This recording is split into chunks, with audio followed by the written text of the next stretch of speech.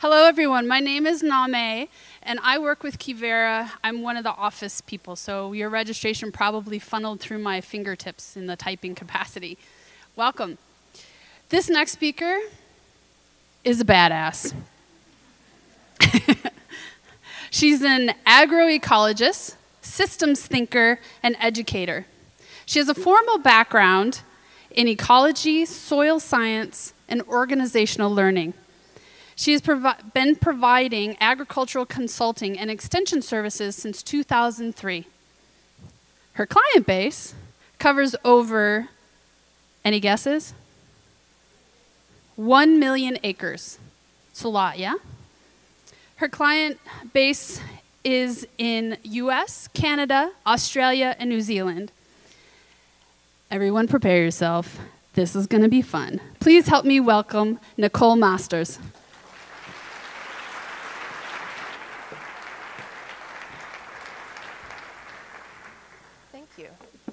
No. Can you hear me? Yeah?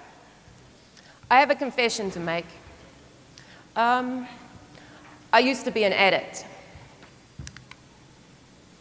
Or rather, my microbes used to be addicts.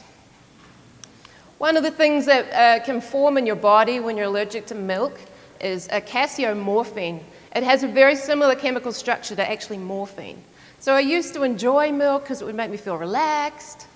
A little bit foggy-brained, actually, and it would also give me headaches. So when I finally realized that I had this allergy, I stopped drinking milk, and I did what I tell my clients not to do. I went cold turkey, and I pulled the milk out of my diet, all dairy products. What then happened was a catastrophic crash. So I was pretty sick for about 10 days as you go through the morphine withdrawal process. Yeah, so what I'm here to talk about is looking at gut microbiology and thinking about it in terms of planetary gut health. So some of you probably know a lot about human nutrition, and if we think about the human body, for every one of your human cells, you have 10 microbial cells. If you look at just your genes, you have 23,000 human genes to between 3 to 20 million microbial cells. So you're more of a microbe than you are a human being. So basically, I think about this when I'm reaching for chocolate. It's not me. I'm not responsible. For those of you that like late night carbohydrates or beer, not you. You're not responsible, right? So our microbes actually dictate how we feel, how we wake up in the morning, many of the things that drive us. So they're actually driving you to go out and do things. It's kind of interesting when you think about it. So for a lot of the research that we're looking at the moment in terms of consciousness science or microbiology or astrophysics, any of this stuff, they talk about it in terms of we're looking out into the void. You can hardly see that. That's kind of what it's like looking at science at the moment. We're basically standing on the edge of the void and looking out. What is microbiology doing? What's it doing in our bodies? What is happening in soil? How does that relate to animal health and pasture health? So if you look in the research at just the keywords microbiome, you'll see that the interest in microbiology has just gone through the roof in the last 10 years. This stuff really is cutting edge. So if you feel like no one's been talking about microbiology, it is quite a new research. And that's where the exciting stuff is. So when I did soil science in 1999, no one mentioned that it was alive. You know, there's these soils. We have this manual that we learn about soil science in New Zealand. It's about this big, 4 pages on microbiology. It's still the textbook that they're using in universities, unfortunately. So we need these gut microbes, right? So you'll eat an apple, you chew it away, you make it smaller, it passes through that gastrointestinal system, and in there is all this microbiology. So you guys could have between 3 to 6 pounds of microbes in your gut, and they're processing your food so that you can grow. They can regulate your health. They're providing vitamins and enzymes, helping your whole body to function, and the disruption of this gut flora is what's key to diseases. And what's quite interesting is they're now linking pretty much everything to your gut microbiome.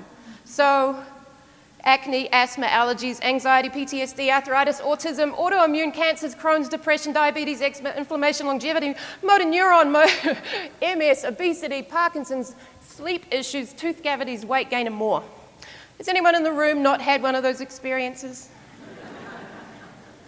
The human gut microbiome in the US has crashed and burned. I know for myself, I was a little bit anxious about speaking to you guys, and my microbiome has gone a little bit, whoop! I won't talk about that, that's fine. All right, so what interested me when you come to the States is you guys have entire aisles. An aisle on pharmaceuticals, half of it's dedicated to things to make you poop, and the other half is to stop you pooping. We don't have that in New Zealand, right? So if you think about all of those different ailments, it's all related to your gut. How you feel, right? What you wake up with. You think about so many of these things are linked to our human gut microbiome. It's no wonder the country's in the state it is. Not saying your country's in any state. All right, so we've blown, sorry, I'll take that back. We've blown this microbial bridge, right? And we're doing the same thing in our soils. So our soils have indigestion, constipation, gas, and if you go to New Zealand, rampant diarrhea. All right? So you want to start looking at what is happening with my soil gut system. And for a lot of you ranchers, your landscapes are either constipated or they're totally asleep. Right? They're just falling asleep. So the US loses about 6.9 billion tons of soil each year. It's your biggest export, by far. So that's on average about 3 tons per acre that you're losing. So that means on some of these operations, you could be losing 20 tons. And hopefully for some of you guys, you're actually building this soil, and that's what we want to see. But there's something serious going on here in the US, and it's not really being talked about. So there's microbes everywhere. So that picture on the left is flying into San Francisco, so those are those big salt things, right? There's different types of bacteria in there. You're going to find them up in the most extreme environments, at the top of Mount Everest, at the bottom of deep sea channels, everywhere, all right? So including hands. So what I'd like you to do is reach the person next to you, and hopefully you can do this. I'd like you to shake hands. I want you to hold on. Don't let go. Don't let go. Right, we're going to time you. Now hold on. So the person on the left, your job is to hold on. The person on the right, your job is to get out. We're going to see how fast can you do it. On your marks, get set, go, and put your hand up when you've done it. Oh, wow. Oh, there are some tough women in this room, cowboys. You should be ashamed. Woo! All right, now I want you to do it again, but switch. So the other person who was holding on, you're now the one who's got to get going. So hold on. Now wait. I got a simple instruction. Ask them to let go of your hand. All right, do that. Shake hands. Say, let go, please. Put your hand up when you're done. Very good. Did you... Please, did she ask nicely? You just, yeah. All right. So for many of us, this is actually how we operate as human beings. That we see land that we're going to tell it what to do. That we're going to make it fit our will instead of these basic, what is that land asking you to do? How do we communicate? And this is how biology works, is they're communicating all of the time, and it's much more energy efficient. Yeah, and no one pulls any muscles. All right. So I want you to think about a disturbed soil. So in a disturbed soil, what would make a soil disturbed? You can't say your wife. What would make a soil disturbed? Cultivation, good. The cowboy way? Sorry? Chemicals will do it, yeah.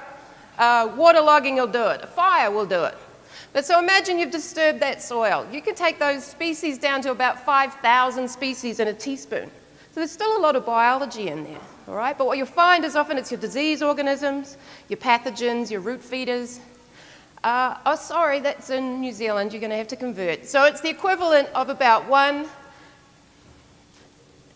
Jersey steer per hectare. So you're going to have to chop that Jersey steer up to make it an acre, I'm sorry. But if I want you to imagine that when you look out your window or when you're driving around, there's actually a biomass of biology underneath the ground that is larger than the biomass above the ground. Right? So if we're not disturbing soil, if we're actually regenerating and building life, you could have the equivalent of 25,000 species in that teaspoon. Right? And it's the equivalent of 5 Angus bulls per hectare. So when you look out across that land, you've got all of that biomass under there. And they're essential because they're providing these services that we're talking about. Resilience, a buffer to temperature, a buffer to water, nutrients. We want to see that diversity in there so that you can respond quickly and adapt. So if I can play this video, hopefully it just goes. Oil. It cannot hunt for food elsewhere or move out of harm's way. What a plant can do is release hormones and other chemical signals. Certain kinds of soil bacteria sense these signals and travel to the plant's root. Once there, they may live on the root surface, or they may enter and live inside the root. Some of these bacteria feed the plant by collecting and digesting mineral nutrients from the soil. Other bacteria defend the plant from disease-causing organisms and viruses. Bacteria have even been found to protect the plant from drought by coating the root with a sticky goo called biofilm. Scientists are studying how these bacteria can be used strategically to produce healthier crops.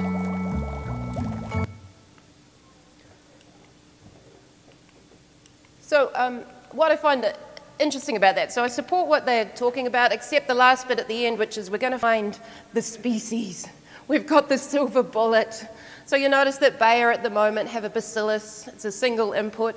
We're going to save the world, all right, with these single inputs. However, it's not. It's diversity. It's getting a range of species out there and supported through our management. So there's thousands of these signaling molecules that plants are basically sending out all of the time. So these plants can't move. They can't go down to the local supermarket. What do you call it? What are the supermarkets here? IGA? Smith's? All right, Albertsons. All right, so they can't just go down there and get food that they need. They need to bring the food to them. So they're sending out thousands of these molecules. So these proteins and hormones and enzymes and elicitors that switch functions on and switch functions off. They're also important for plant defense molecules. So it's really interesting to me is that the plant can't actually make a lot of these molecules by themselves. They send out a signal, certain types of bacteria respond, and now they induce these responses in the plant so that they can actually defend themselves. So in the 1960s, they were looking at what caused squid fluorescence, right? And they found it was bacteria and that they were signaling to each other. So they called this quorum signaling. So it's turning biology on and turning biology off. So they discovered ants and honeybees use this, and we're seeing this in plants and microbes. They think that this is going to replace modern antibiotics. If you can figure out the chemical signal, for instance, you could have strep organisms in your throat, but you're not virulent. Then suddenly the signal goes on, now you've got a sore throat. Well, they figured out if you can get that chemical signal, you can turn strep throat off. So instead of antibiotics, which we're just going to kill everything, they can be very, very specific. So they developed one for cholera, and I don't know when it's going to be released, but it has been developed that you can drink this chemical signal and it tells the cholera to evacuate, which is pretty exciting. But this is explaining a lot of the things that we're seeing in terms of soil health and resilience. It's parts per trillion. So we're often working with, I'm totally in love with worms, I just wanted to clear that. So we're putting on as much as a half a gallon of a worm extract and seeing phenomenal responses with soil, plant health, and animal performance from half a gallon. It's due to this process, we're turning things on. So this, for instance, is this clicker thingy light? No? No. Ooh. All right, the light's not working, but if you can imagine on the left-hand side, this would be a plant that doesn't have a relationship. With this case, it's trichoderma, which is a type of fungus. So on the left, we have diseases. On the right, with the presence of trichoderma, we get this enhanced defense. So that plant sends a signal, the trichoderma responses, and the hormones are primed. So it starts to produce jasmonic, ethylene, salicylic acid, abscisic acid, and procystamine. The plant can't do it by itself. If you're in a disturbed soil on the left, we now have plants that are vulnerable to insect pests, disease, and stress. The plants on the left are what we call droughty, all right? So we want to look at how do we optimize that biological diversity and that biomass, and it's absolutely critical because your plant health, nutrition, animal weight gains, milk production, all of it is driven by these plant signals. So what we found is the more communities, the more diversity, then the more gene expression, which means increased crop health and resilience. But it's without this community, those microorganisms can't express their full genetic potential. They just sit there hanging out by themselves. When they get different buddies coming in, so this would be bacteria and fungi, we start to see gene expression. So how can we optimize this process in ranching? One of my processes looks at what is putting a drag on your system. So you guys are probably some of the best managers in the world. Is management putting a drag on your system? Possibly not. So we start to look at what else could be putting a drag on you achieving your goals. It could be your minerals, your microbes, your mindset. Gosh forbid that it would be your mindset. If you're not sure if it's your mindset or not, ask your husband. He's pretty clear about your mindset, or she. Or is it organic matter? So I call these the 5 M's. Well, it counts as an M. Is the 5 M's, is what is putting this drag on the system. So mindset, for instance, is you starting to think, I've got all the answers, I'm good now. Or what else would be a mindset? Just feeling like there's nothing else would be possible, that this is it. I can't make any other changes. I haven't got the time, I haven't got the money. Oh, that darn climate change. That things are outside of you. Whereas actually, what we're looking at when we're looking at land is a fingerprint of you, which sometimes is a bit confronting, right? Okay, so when we think about carbon, and there's some of the experts in the world are in the room right now, so I don't want to go too deep into it, but so carbon is the planet's currency. It's what makes things go around. It's why you run your machinery on fossil fuels. It's stored energy. How do we prime the battery that's in your soil and get it functioning? So how do we get carbon into the soil? How would you guys get carbon in the soil? How are you doing it right now? Grazing. Okay, so we're just grazing. What are you doing with that grazing? You're going to like trample it? Yeah. What else? How else can we get carbon in the soil? Yeah. Increase the amount of plant growth above ground, which hopefully is going to increase the amount of root material underneath. What else are you doing?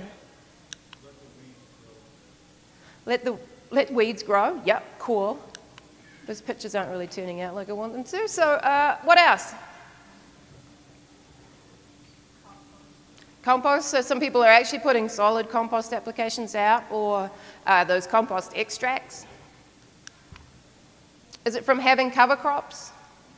You see, cover crops are really taking off, right? Is it introducing that kind of root material? Is that the main way that we get deep, stable carbon?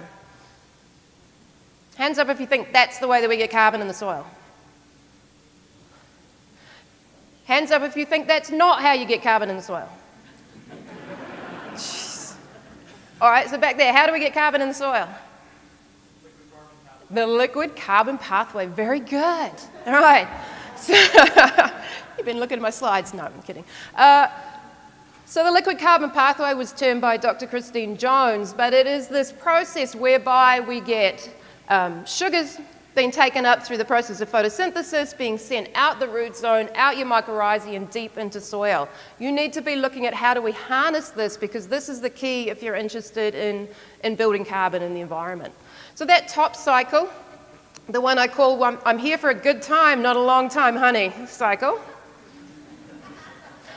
is very important. So what you're doing in terms of trampling organic material, that's what really fuels that plant in terms of photosynthesis. So we often think of photosynthesis like CO2 is coming into the plant. It's not coming from the atmosphere. Most of it's coming from below ground as the soil breathes out and breathes in every day. There's this massive cycle of carbon coming from soil, and that comes from that short cycle. So that's your trampled material. That's a dead calf. It's all sorts of materials that's breaking down and releasing that carbon to the plant. Right? But the important bit of this is actually that mycorrhizal pathway. So when you look at roots, you see that they're leaking. They're leaking sugars, they're leaking these hormonal signals, these proteins, and they're feeding biology all the time. And scientists have known this since about 1880. They were like, silly plants, what were you thinking? Leaking. All right, and it has only really been in the last couple of decades that they've figured out why they're leaking.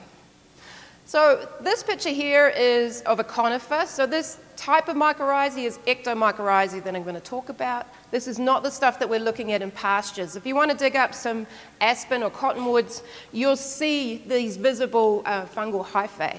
So in grasses, this is invisible. But this is what a plant looks like without mycorrhizae.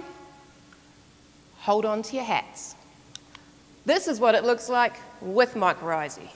So what happens is that plant sends a hormonal signal to connect with the mycorrhizae, and it basically sends out an order, because it's wanting phosphorus, for instance. So it's going to send out carbon, and say, this is the currency, I feel like pizza tonight. Anyone want pizza? And it'll send out that carbon and bring back the pizza delivery guy. Or it's going to bring in phosphorus, or zinc, or water. But this is key to resilience, and what I'm seeing on a lot of ranches is you have very, very low mycorrhizal colonization, and you want to figure out why. Because the system's not going to work optimally until you get this system working. Carbon. So this would be one visible way we might see that, would be what we call these Rastafarian roots, man. So they should look like great big dreadlocks. When you look at your root systems, you shouldn't actually be able to see roots in there. So what I might do is, have I got a plant in the room? Anyone like to be a plant? Plants, come on up. All right. Anyone feel like they want to be roots? So yeah, I'll get some roots up here. Very good. I've got your sugar up here. So, if we have, thank you. So if we have the plant here, lovely plants, oh wow, cool. So, I'm going to get you guys to hold that end, all these volunteers, come along here. This is the plant root. So, every day the plant, whose name is? Ben, cool. What's he doing? He's bringing in what into his body? Is he bringing in sugar? Sunlight with CO2 and water is very helpful. And he's making what? Carbohydrates. So carbon, hydrogen, and oxygen. Basically the building blocks for everything. Right? So everything in you, everything in your plant and your cattle started as sugar. So he's got sugar here, and it's Halloween, obviously. So you're going to send sugar down the root zone. So the plant's doing this constantly. So up to 30% of its sugars, it's sending down the root zone. When it gets down here, you can just drop it. Cool. Keep going. It's always leaking. Have we got some bacteria in the house? I've got 2 bacteria. Quickly, these sugars are just, I might have to eat one. All right. So we got sugars that are being exuded. The bacteria, yeah, go, get them. So the bacteria are going to take that up. What they're also going to do is they take up nutrients. Those are good chocolates. All right. So they're going to take up nitrogen, and they solubilize phosphorus. I want you to imagine that the bacteria are like, you're hosting a party, it's the end of the night, you're tired, everyone else is leaving. These wise guys go and order pizza. You're like, when will you go already? These are the guys that won't leave the party. No matter what you do, there's bacteria in the system. All over your hands, all over your body, all in your stomach, bacteria are always there. But one of the things they do is while they're solubilizing and take up nutrients, they don't release it. These are the constipated, sleepy soils that I was talking about. The nutrients are there, sorry. The nutrients are there, but they're not going to give it up until we get a protozoa in the house. Can I get a protozoa in the house? Whoa, watch out, these guys are fast moving. Cool. And so she's going to eat, yeah, just like that. And you're going to take those nutrients, keep passing sugar, yeah. Yeah. And then because she ends up with an excess of phosphorus and nitrogen in her body, you're going to do what? Poop it on the roots. So the roots get pooped on. Up come the nutrients to the plant. What are you going to do with that? Let it go. You're going to... Butterfly. You're going to grow. You can grow. All right. So the plant's going to grow.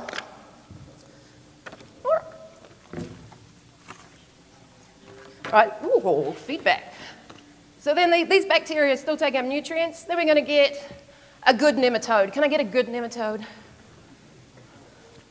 So these good nematodes are brilliant at defending the root zone. They're going to eat these bacteria. And they're going to take up these nutrients. Awesome. But instead of pooping, what are you going to do with those nutrients? Ugh, gross. So those nematodes are going to vomit their nutrients up to the plant. What's the plant going to do? Grow. You could grow. Yay. He didn't want to do the sound effect. Grow. Okay. Can I get a bad nematode in the house? Because you always find these guys all lurking around. Can I get a boo? Boo. All right. I better get out of the way. So we've seen this under electron microscopes. Is if this bad nematode tries to come in the scene, good nematode, you're going to do what? Whoa. So violent. So what we see is they don't kill the bad nematode. Get off the stage, man. Just get down. They won't kill him. They're going to keep him away from that root zone because good nematode doesn't want his sugar daddy being interrupted, all right? He just wants the system to keep functioning. Very good. Who else are we missing from this system? The fun guys. So can I get 2 fun guys? Fun girls? So these fungi, oh, I stood on the chocolate. All right, so these fungi live in and on the roots. Yeah, I just need 2. Sorry, mate. Oh, I'm sorry. We can give you chocolate, though, if we get it. So if you can go that way, mycorrhizae, see ya. Oh. Don't garrot anybody. We talked about this. Health and safety, health and safety. All right, if you see this, yep, go to the right, go to the right. Okay, all right, if this lands on your head, just grab it. What do you find? What's out there? You don't know. To the right, go to the right. Yeah. Is there a letter P out there that someone's moved? Is there a letter P? There's a letter P. Someone hold up the P. You've got a P.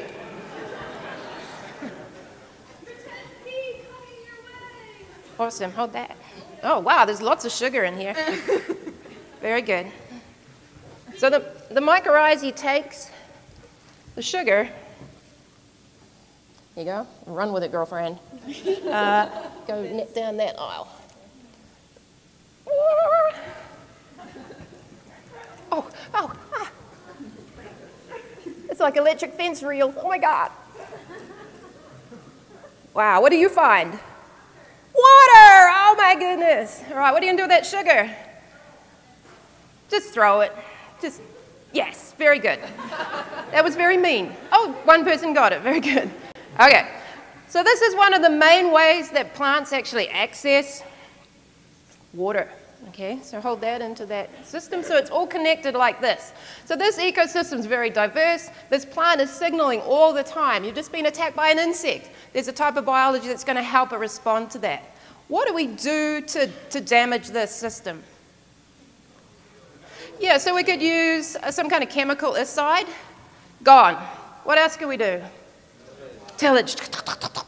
Gone, all right? What else could we do? Yeah, so we could use superphosphate. Goodbye, nematode. Jump. Yeah. All right, and we could do things like overgraze. See ya. All right. So then this would be what a typical system would be if there'd been a lot of disturbance. Waterlogging, for instance. So we've still got bacteria in the system. The nutrients are in their bodies. They're immobilized. So what is a farmer now going to have to do to get nitrogen and phosphorus? They're going to have to add some fertilizer. What are they going to do about water? They could irrigate, or they could go, can someone give me some money because I'm in a big drought? All right? Drought. What are you going to do, buddy? Oh, dun, dun, dun, dun, boo. All right. So you're going to eat that root. Go, buddy, go. Oh, yeah, and then, oh, very sad. Very good. So this is actually where we're at with a lot of our conventional models, is we're now having to prop them up artificially. You're now going to need pesticides, you're going to need fungicides, you're going to need fertilizer or irrigation. Thank you, guys. You've been really great. That was awesome. Just throw them to the crowd. Hopefully everybody got some candy. So this is the process that we've been talking about, is you're not cattle producers. I'm sorry, you're not farming cattle. Your job is, how do I capture as much sunlight energy as possible? Just because you have a living green plant doesn't mean that it's photosynthesizing optimally. So one way that you can actually measure that is to use a refractometer. So who's got a refractometer? Who's actually taken it out of the box and is using it? Yeah, about half. Very good. Get it out of the box, man. All right. So the function of plants is to capture that sugar, which then turns into everything. Cellulose, lignin, protein, it all begins as sugars for the building blocks of life. And it's what ends up being profitable. This is your big ka-ching moment, is how do we build sugar in the system? So we measure it looking through a refractometer. You want to see it at least above 12 for grass and above 16 in alfalfa. Right? So it's a measurement of dissolved solids and the amount of sugars in there. They're really cheap instruments. You could get them on Amazon for like $30. Like, there's no excuse not to have one of these. It takes you about 40 seconds to take a reading. So who gets that sugar? I love that picture. This is a florid. What animals can you see in that picture? It's very blurry. Cattle, deer, and sheep. This was about a year-long experiment in which the farmer doesn't do it anymore. Okay, just I say no more. All right. So who's going to get that sugar? So that plant's going to either give 50% to the roots and shoots and nothing to the microbes if that plant is missing trace elements or it's stressed, or it could be sending as much as 40% of those vital sugars out to the microbiology. So these root exudates are what that we then call the rhizosheath, or those Rastafarian roots. So it's made up of things like mucilage, your root exudates, fats, waxes, carbon, sugar, hormones, acid, and these things called secondary metabolites. So things that the plant will use for defense and attract different types of insects. Do your root systems look like that? Hand up. Right, when I come back next time, I want to see everybody's hands up. Okay? You want to see root systems like that. When this particular farmer, this is a dairy farm, but when he started this, his soil was only in that top 1.5 inches. See where it's sort of a darker line? That's about as much topsoil as he had and as far as his roots would go. So he looked at, how do I stimulate microbiology? How do I get my rooting system down? Because if you're only an inch, if your roots are only an inch deep, you're only an inch from a drought. Yeah? So you want to start digging holes and look at, what are my roots looking like? How deep are they going? So essential for your plant protection, nutrient uptake, plant growth. It's what is feeding your microbes, building carbon and resilience. In that rhizosheath, that pH can be buffered by as much as 2 units. So you might have a pH of 8, but the plant's actually experiencing 6.5. Or you could have a pH of 5, that plant is experiencing 7. It gives it a buffer to say, hi, I'm going to practice this, aluminum. So if you've got aluminum issues, if you have acidity issues, that plant with that rhizosheath can buffer it. So you want to see root systems like this, that you can't see the actual root material. Visibly, so this is easy to see in sand soil, so you can see how that's that leaking color. What's the color? There's your carbon, right? There's your exudates. So even on sandy soil, so these plants are just starting to germinate. Look at that rhizosheath. In this particular environment, they got real issues with sodicity. Those plants can grow now in sodic soils.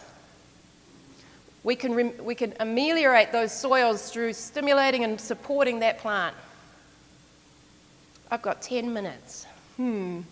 What to choose? All right. If you have bacterial-dominated soils, so bacteria are important, but what they make are the very fine micro-aggregates. This is what leads to compaction. This is what leads to slaking. This is what leads to soil ending up in the, what's the river around here? The Rio Grande, all right? Or if you go and look at the Mississippi, all right? It's because of high bacterial soils, they just fall apart with high rainfall or wind, right? What you also see, if it's high bacterial and you don't have the protozoa and the nematodes, it increases your nitrates in plants. So we'll see a nitrate response, and then you'll see those nitrate weeds. So those nitrate weeds might be foxtail barleygrass. They might be nettles. They might be thistles. So, you know, people will go, it's a good thistle year. No, you've got bacterial-dominated soils and you've got a boost and a burst of this release of nitrates. Bacterial-dominated soils. So who makes it rain? It's not cats and dogs, just to let you in on that. It's actually bacteria. So 40 to 100% of ice crystals up in clouds contain certain types of microbiology that can actually make ice freeze at warmer temperatures. One particular organism is called Pseudomonas syringae. They make ice-nucleating bacteria. They are what cause frost damage, right? So it's a type of bacteria, it falls from the sky. But there's ways that we can actually reduce those frost factors. So by reducing the free nitrates, so that's getting this whole ecosystem starting to work, by lifting our bricks, so supporting plant health and improving bacterial activity so the soils get warmer, we can reduce the amount of frost. But there's also organisms that eat those frost-forming bacteria. One of them is called Pseudomonas fluorescens.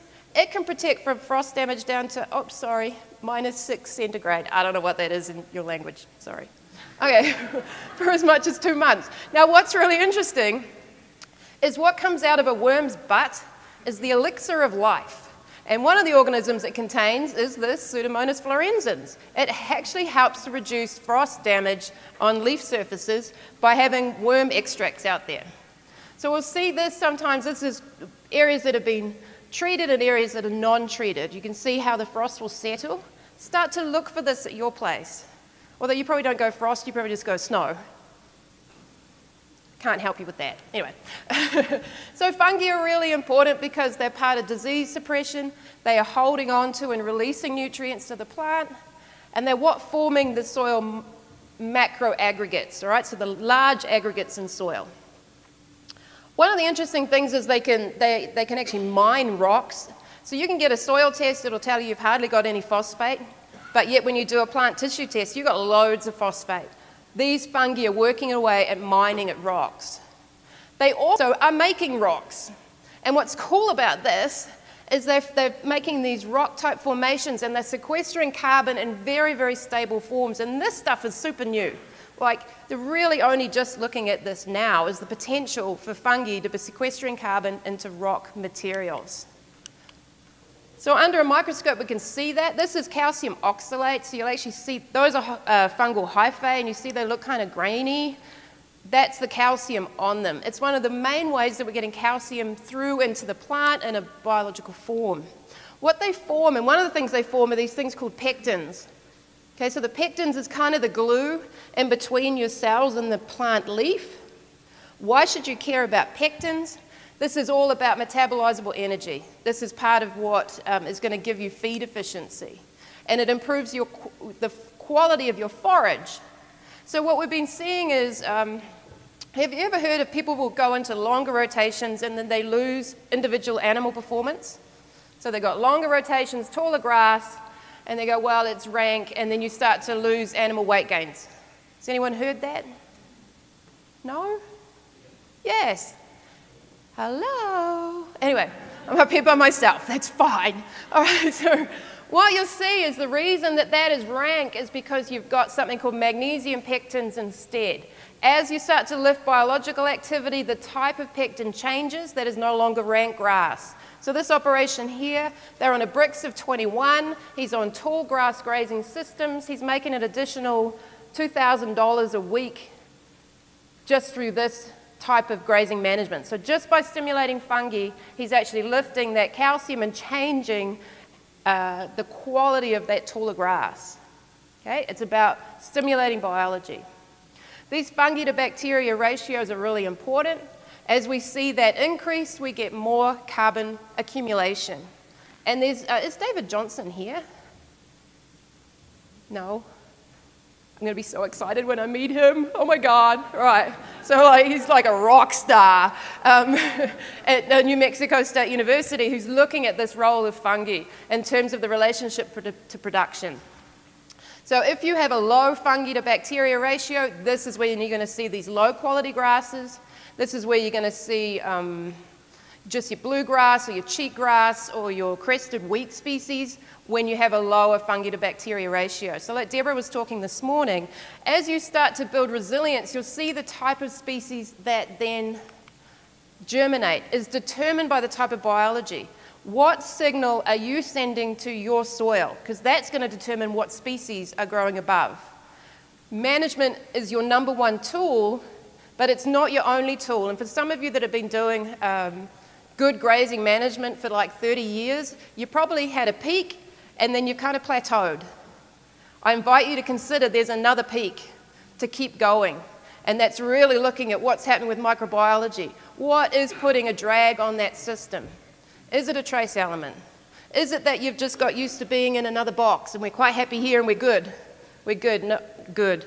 Or is it that actually there's another step we can keep taking? And this is where the biology come in, so we can really start to push the boundaries of what's possible. So I thank you for your time. I think that's my time, isn't it? This has been a real honor for me to be here, so thank you for having me.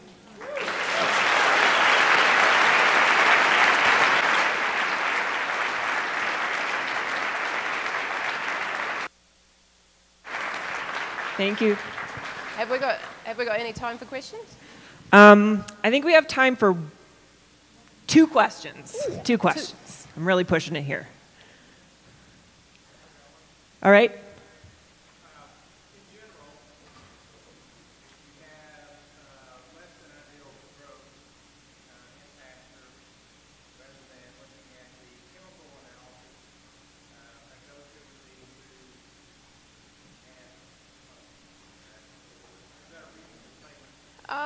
Not necessarily. So we're going to look at what is the drag on your system, and it could be chemistry, right? So what we'll be doing is a plant tissue test, because the plant's going to tell you, are these nutrients in your soil but not functional? So if you're getting them, they could be high in the soil and they're not in the plant, that's probably a biological issue. So you want to, I recommend people do a soil food web test or a soil microbiology test, a soil mineral test, and a plant tissue test, so we can start to collect that whole picture. And obviously your visual stuff. Why is it that you haven't got growth? Maybe you've been waterlogged or overgrazed. But yeah, that'd be a good place to start. Okay, one more question. I saw that. Oh. So how do we combine the grazing and the biology? That's a good question. So I've been working here in the US since 2013, and I never thought that'd see the day when people would start to put things on rangeland. And last year we saw a couple tens of thousands of acres having biostimulants being applied to rangeland. So we're doing that either as a slurry, or we're putting them out in aircraft as extracts. And we're putting on small amounts of things. So we're just putting tiny amounts on to provide the catalyst that soil might need. So one of the things that's really important for plant health to feed microbiology is what opens the pump to pump the sugars out the roots is boron. And a lot of you guys are low in boron, and until you address that boron issue, that plant can never get that pump working. So we might just be putting tiny amounts of boron on, and we're spraying that onto rangeland. Now, considering how long we've been, ranching that land, and it's never had anything put back on it and a lot extracted off it when you look at what soils probably looked like before your forefathers arrived. Being able to put something on has been pretty exciting, so yeah. Cool. Thank you. Nicole will be around. You can find her there for questions, and she will also be our one of our keynote speakers tomorrow night, so she'll be available for other questions then. I'm sorry to cut off the questions, but we need to get this room ready for lunch, so I'm going to ask you to bear with me for about 1 minute of really fast announcements, and then I'm going to have you get out of here as fast as possible. So again, the lunch procedure for this room is please take all your belongings with you. You're going to leave the room until noon. At noon, there will be silverware outside the main doors. If you can pick some up and come in and have a seat. You have to be in a seat for the hotel staff to bring food to you, so please do that quickly at noon. Again, visit the bookstore, visit our exhibitors, fill out your acreage survey, sign up for roundtables. Those sign-ups are actually out now. I apologize that they were not out before. And I really want to say one thing. I know you all are getting up and being really good about getting out of here, but I want to say thank you to our sponsors. This event, big round of applause for our sponsors. This event has a huge amount of support, and we are able to give a much better rate to have everybody come here because of the support from those sponsors. So please, if you see somebody with a sponsor name badge, tell them thank you. All right, now's the moment.